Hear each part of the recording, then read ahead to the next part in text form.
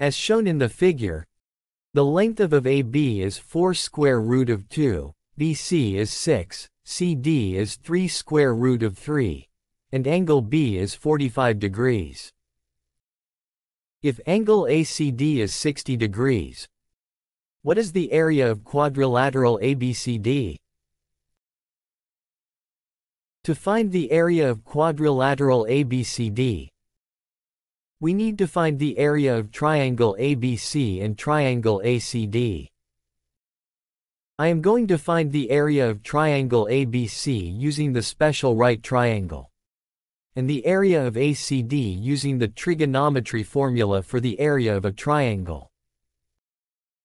If we draw a perpendicular line from A to side BC, triangle ABH is a 45-45-90 triangle.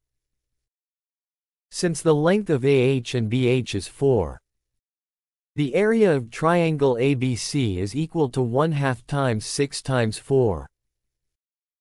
And in triangle AHC, the length of AC is equal to the square root of 4 squared plus 2 squared, which is 2 square root of 5.